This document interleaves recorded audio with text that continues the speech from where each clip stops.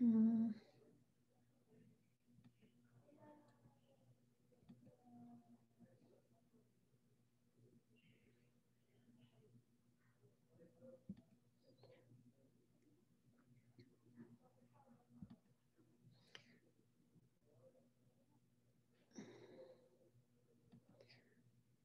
And you can see my screen. Yes. اوكي السلايد صح؟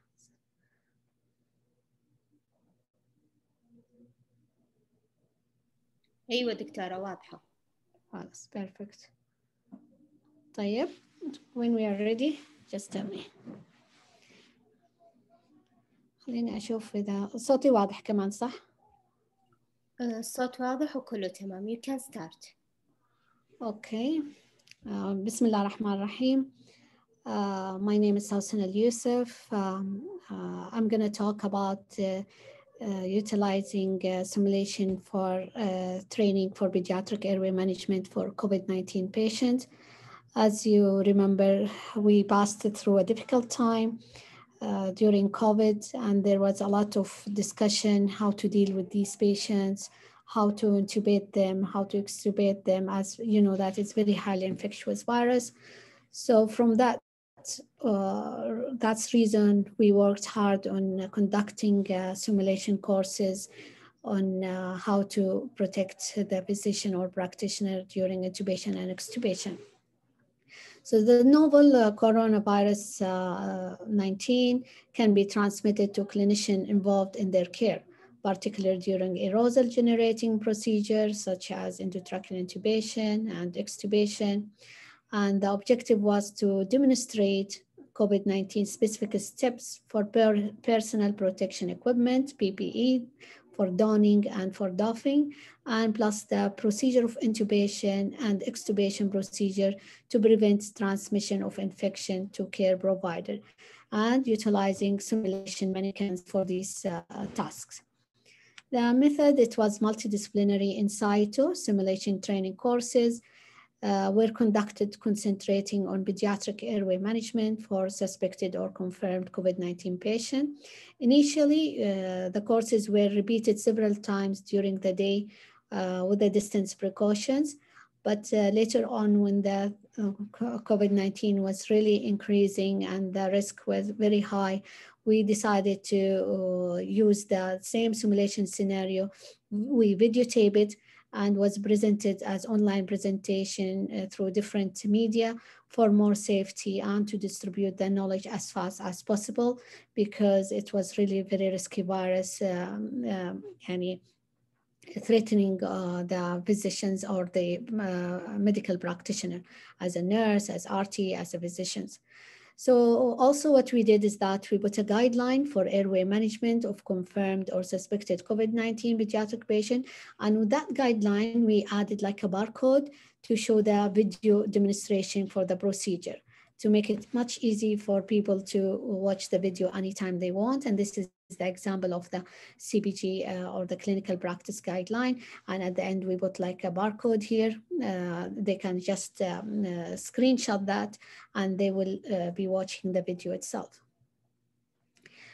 I'm going first to show you about what we were concentrating during the course. First, we were discussing about the personal protective equipment. We have like a personal inside the room. Who will be inside the room? There will be one medical doctor trained and experienced in intubation. We have one expert nurse and one respiratory care practitioner who's senior and can manage the airway very well. You don't need like people who just trained to go into this phase. All these three persons, they should wear like fluid resistance gowns, either clean or sterile gown, N95 respirator. They should have done the fit test earlier. And then the Google or face shield were to be utilized. And remember that personal glasses were not substitute for the goggles. Gloves, either one pair or two pair, shoe cover and head and neck cover for all these three people who's going inside to the patient. Outside room, we have like the anteroom or can consider as if you have 2 meters away from the patient. We have here to have 4 people One of them is the one medical doctor. He's the team leader who's gonna guide and lead the team who are inside the room. Okay, but he will be in the anteroom outside the room. One expert nurse and one monitor person versus chest compression if needed, and he should be like competent with the pulse. You have one runner nurse to get the medication or anything required. All these people who are in the anteroom, they should wear like a yellow gown, surgical mask, and gloves. These what we were trained on. We follow the CDC guideline, like putting on for the donning, putting on the gown first, and then the mask or the respirator, and followed by the goggle or the face shield, and ended with wearing the gloves, sterile gloves or non-sterile. That doesn't necessarily to be sterile. We teach them about passive pre-oxygenation for intubation, that there should be no bagging as much as they can. They can use the lowest flow necessary to achieve an oxygen saturation of 90%, nasal bronchs maximum of 4 liter, or non-rebreather mask maximum of 15 liter. Then we cover the patient with a transparent plastic sheet before utilizing the bag valve mask ventilation, with the beep valve should be connected also, and with a viral filter. Please, the viral filter is very, very important to remember whenever you deal with a suspected or confirmed case of COVID-19. And this, the key aspect of the technique is to minimize the chance of aerosolization by using or leaking by using VE two-handle grip, as you can see, where it shows you very excellent grip, and avoid using the CE. This is what we usually use in the regular intubation for normal, for other patient, but for COVID patient, we recommend to have a VE that will have a very good seal. This is what we train also during the simulation course.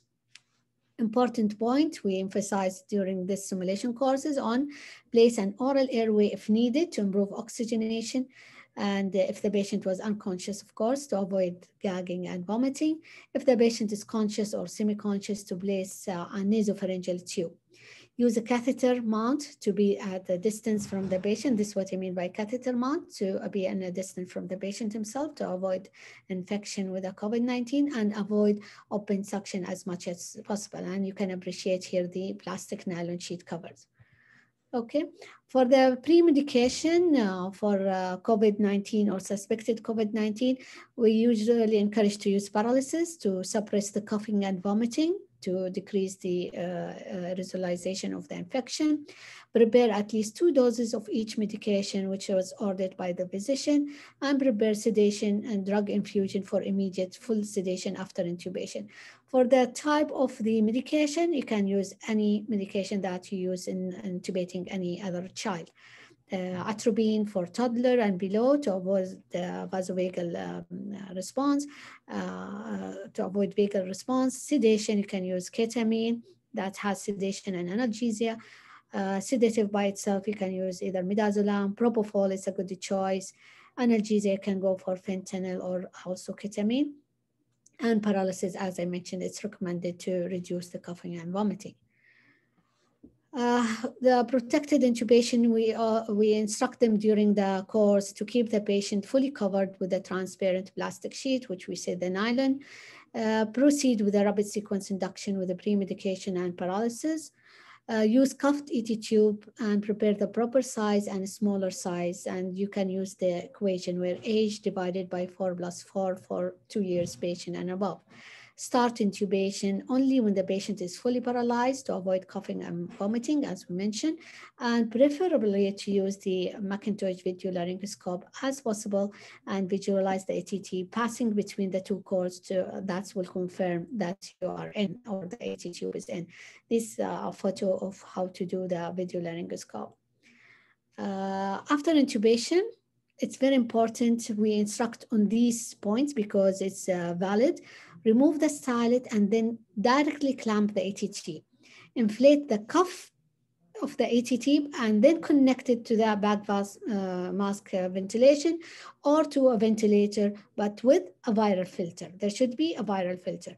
After you make the connection, now you can declamp the ATT. So these tips are really, really very valid, and we concentrate on it during the simulation course.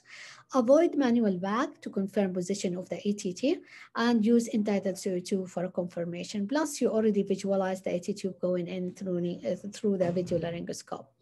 Avoid auscultation with stethoscope. And before starting ventilator, please make sure that the ATT cuff is inflated. You have to inflate it. And the circuit of the ventilator machine is well connected without any leakage, because that will limit the infection, spreading of the infection. Okay, where do you do doffing? Now we finished the procedure and it's time to take off all the soiled gowns which we were using. We teach them also on the way of doffing, that remove the soiled gown, gloves, and shoe cover in the patient room, standing at least 2 meters away from the patient. Then take the hair cover and the goggle and the mask N95 off in the anteroom. If you don't have an anteroom, then take everything off except the N95 mask and the hair cover off in the room, at least 2 meters from the patient. Take your N95 off outside the patient room, as it's your most important defense against respiratory infection when you are exposed to the patient. So please, this is very important.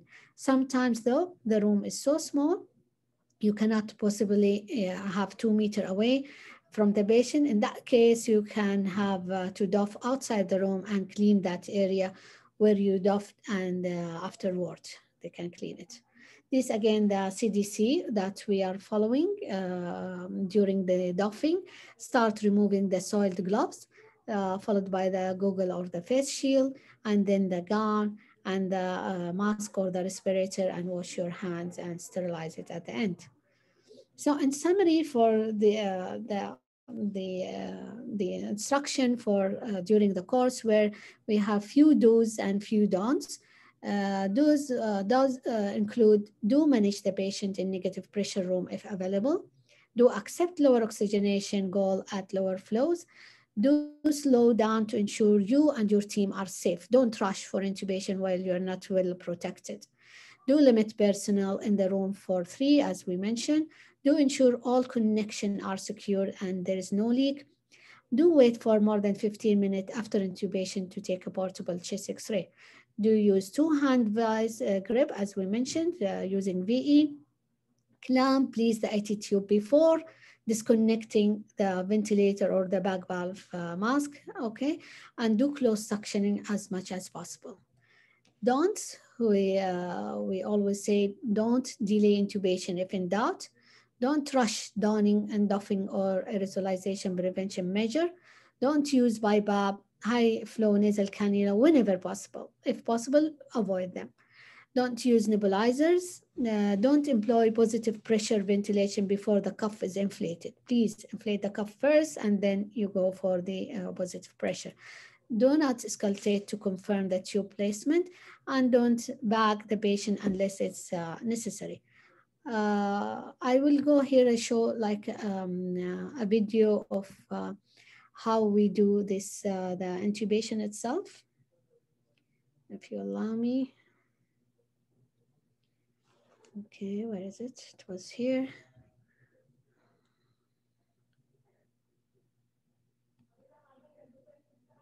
It's supposed to be here. Just let me check it, please.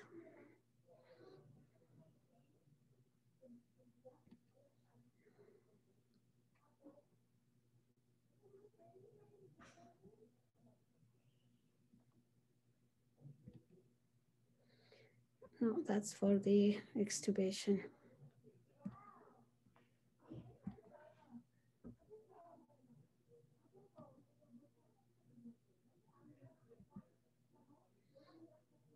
Okay, can you see my movie?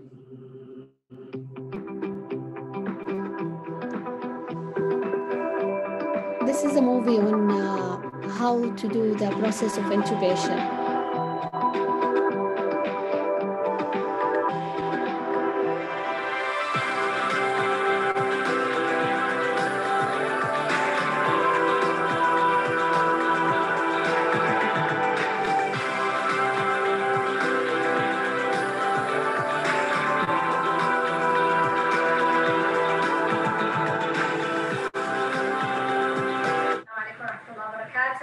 My name is Sawsan and Alyousef. I'm Paediatric intensivist. We're here in our simulation inside in pediatric intensive care. We developed this simulation scenario in order to prepare healthcare providers to handle COVID-19 patients, pediatric patients, and that's aiming to decrease the risk of infection.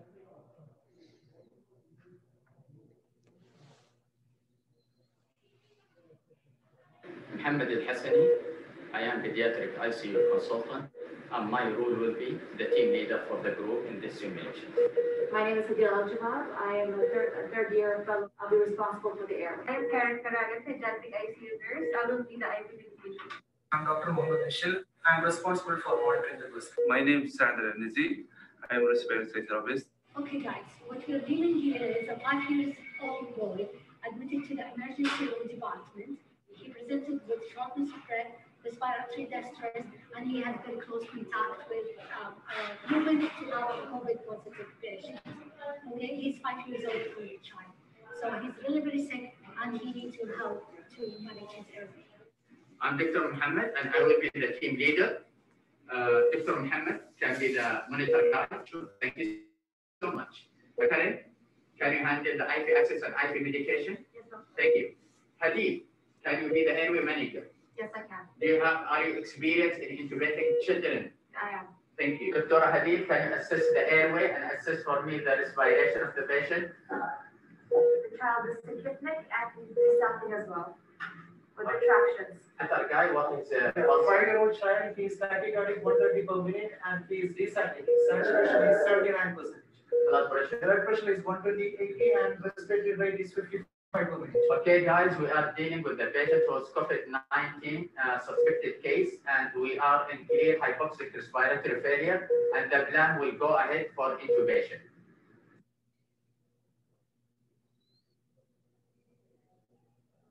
So what I want from both of you, please, can you maintain a good seat that to minimize the spread of the infection? But let's try to avoid the bagging also to minimize the spread of infection. If we're able to re-oxygenate him with good sealing, that will be a good. If not, we'll start bag mask ventilation. Monitor guide, how is the saturation now? Saturation is 88%. I think the sealing is good. And the saturation increasing? Yes, it is improved from 80 to 88. Thank you so much. So, Ms. Karim, can you prepare the sedation for the intubation? And I need from you propofol 1 milligram per kg is 20 kg, so 20 milligram of propofol and 0.1 milligram per kg of cisatracorium, which is 2 milligram of cisatracorium. Thank you. So, Dr. Hadid, sedation and paralysis has been given to the patient. Can you proceed, please? Go ahead and intubate the patient if he is not moving. Okay. If the patient is not moving, he's fully sedated and paralyzed, I will intubate the patient. Go ahead. And we are doing this as a rapid sequence induction. Can I have a tip, please? Yeah. Heart rate is good. 130. Infection. Heart rate is 130 per minute and saturation is 96. Tube is in. Thank you. I will remove the stylet partially, clamp the tube before removing it totally to minimize the spread of secretions and infection. Side, can you please pull the stylet? Heart rate 125 per minute, saturation 98%. Thank you, everybody, for intubation the patient successfully.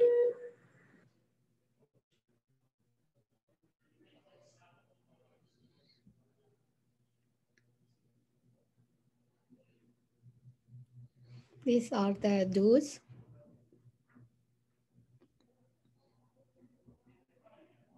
As we mentioned, we do accept lower oxygen goal at lower flows as much as possible.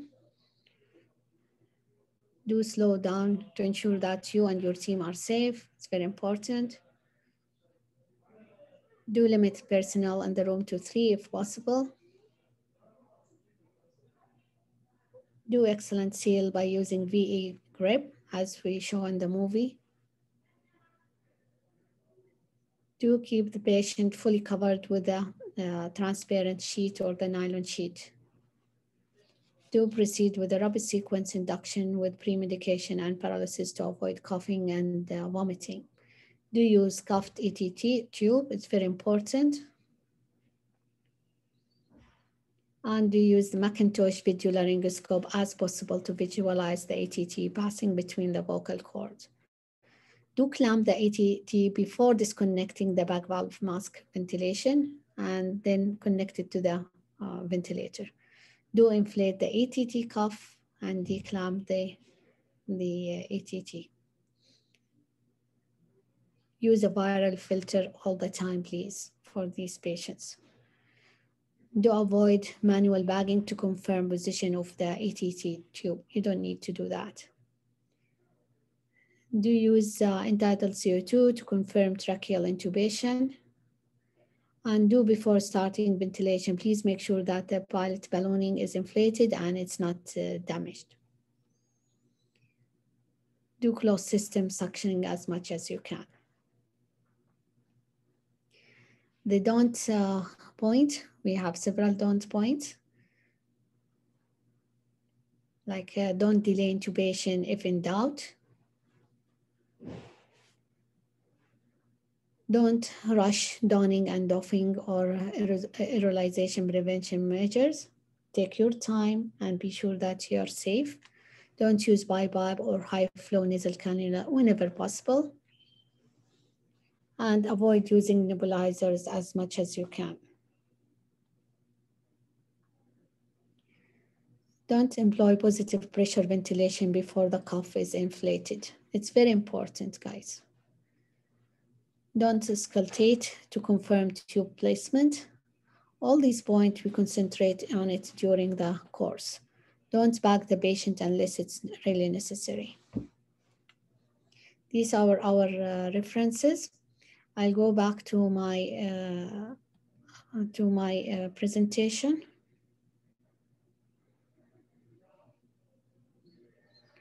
I need to share. Okay.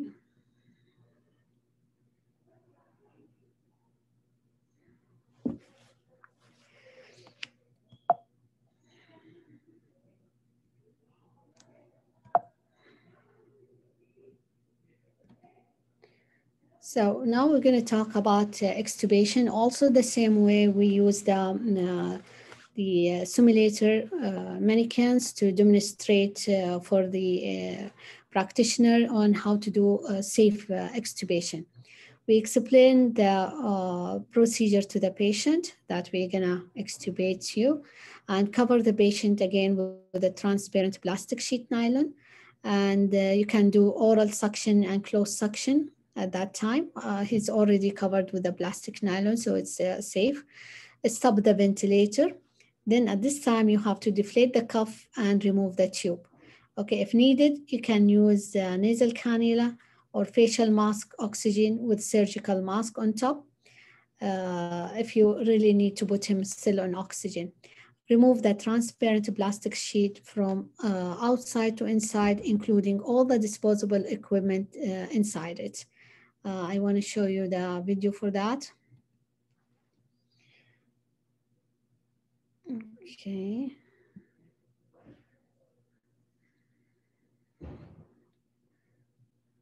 Okay, I'm just looking for the video. Just give me some time.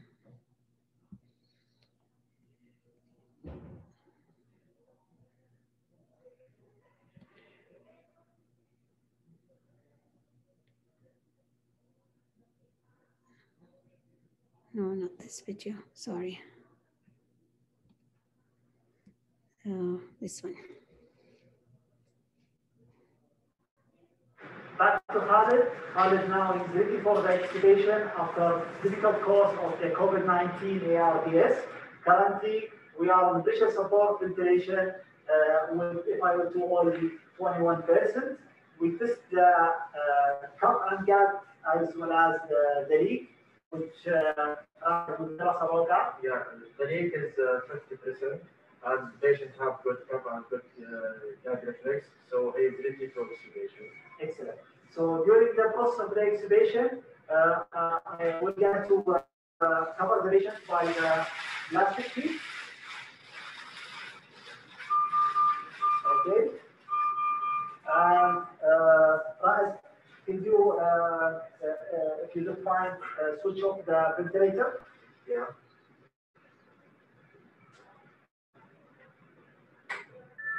Yeah, ventilator off now. Can you connect them to the ambu bag with connection of the viral valve?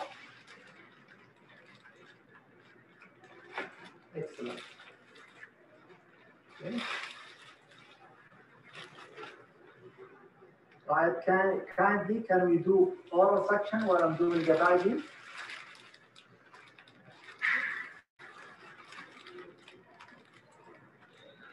Okay. Excellent.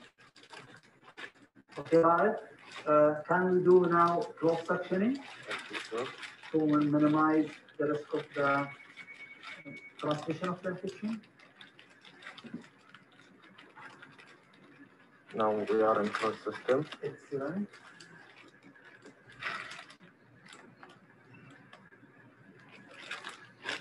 Excellent. Okay, right. We can deflate the tube.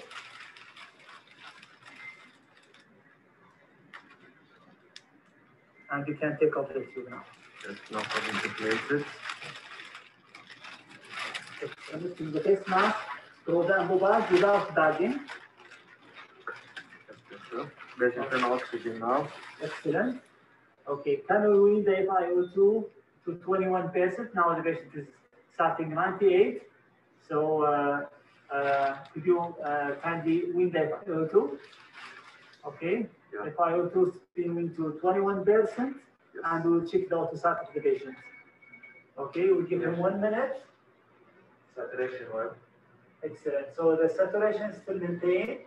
Okay, on FiO2 21%, I think the situation is fine to provide for the patient only surgical mask to minimize the risk of the infection. So we would like to connect it to the surgical mask. Okay, you can take off the bag mask. As we mentioned, if the patient still needs some oxygen, you can still give him nasal cannula or facial mask and cover it with the surgical mask on top of it. Okay. We are ready to remove the plastic. Okay.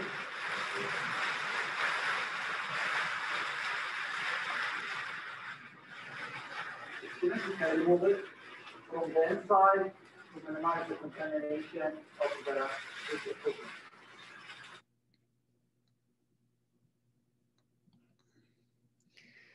So going back to the presentation, so that's what we trained the staff on it, and then we did like a small study just to see how effective is the medical simulation. It's the effectiveness of medical simulation training on airway management of suspected or confirmed COVID-19 pediatric patients. Our objective from this study is to measure the effectiveness of medical simulation training and related video demonstration on airway management for confirmed or suspected COVID-19 pediatric patients. We used as a method is a questionnaire were done through the Google form and distributed electronically to candidates with inclusion criteria. We got preliminary responders, 50 responders. Almost the majority were nurses, 70%, and we have 10% were assistant consultant, 2% respiratory therapists, and 2% were residents, 8% fellows, and 8% were consultants. The question were, some were like, did you attend the hands-on simulation training course on airway management? 50% they did. Did you attend the video demonstration on the airway management or confirmed suspects? Yeah, 66% they did. Did you involve in airway management on real confirmed or suspected COVID pediatric patient? And the answer were 50%. Did you use the proper PPE? And 90% were replied as yes. During intubation, did you follow the learned precaution, including sheet and nylon coverage? And luckily around 80% they did. The role of the responders, we had like 15% almost, they were a team leader, 15% were the airway management, and almost 8% were for chest compression, and IV medication were almost 35%. 11% candidate were monitor or documenting person, and 15 were the percent of the runner nurse. And the question were during back valve mask ventilation, the method used was, and luckily, like almost 63%, they were using the proper way, which is the VE, and 36 around, they have been using the CE maneuver. Was video laryngoscope used during the intubation? And 80% answered yes, they tried with a video laryngoscope. Was the ATT clamped before inflating and the cuff of the AT tube? And luckily, like almost 76% they did. What about discarding the soiled equipment, including the nylon? Was it done properly? And 84% replied as yes. So this is really very good sign. Doffing was done properly as learned, and 96% they said yes. During extubation, was PPE done properly? 87 replied as yes. So this is really a good number. Was protective sheet, the nylon, used during the procedure? And luckily that's 95.8% they replied as yes. So this is really confirmed that the course had a lot of addition to the patient. Sequence of proper extubation precaution, was it done properly? And it says that 91.7 yes. The time required for donning and doffing, was it longer than intubating non-COVID patients? And obviously, yeah, 91% they said yes, because it needs more precaution during donning and doffing rather than during regular intubation. The procedure of intubation, is it more difficult and complex compared to intubation of non-COVID patients? Yeah, mostly they said, yeah, 80% they find that the procedure is a little bit difficult than regular intubation, and we can understand that because it has several steps and several precautions. The procedure of extubation, is it more difficult and complex compared to non-COVID? 56% they said yes, and 20% they said it's almost similar. In general, simulation training, either hands-on or video demonstration, had helped you in airway management for confirmed or suspected COVID-19, and majority they said yes, 91%. Did you review your institute guideline for airway management for confirmed COVID-19? And 80% they have been reviewing the guideline. So in conclusion, this is as preliminary results only, that simulation training, either hands-on or video demonstration on proper PPE precaution and airway management for confirmed and suspected COVID-19, plus the video demonstration barcode, adding it to the guideline itself of the institute, had improved the knowledge and the skills for medical practitioner on PPE precaution and airway management for confirmed or suspected COVID-19 during intubation and extubation. Thank you very much. I hope I delivered the message.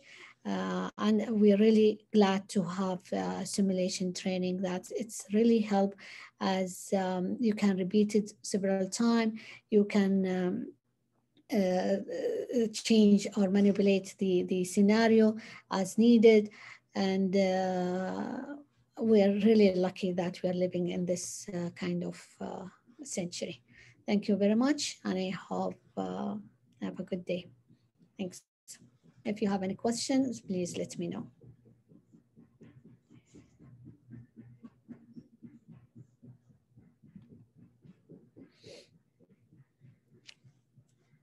الو مريم.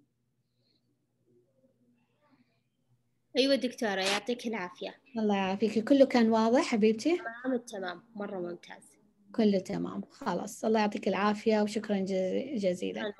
مرة شكرا. يا هلا، مع السلامة. مع السلامة.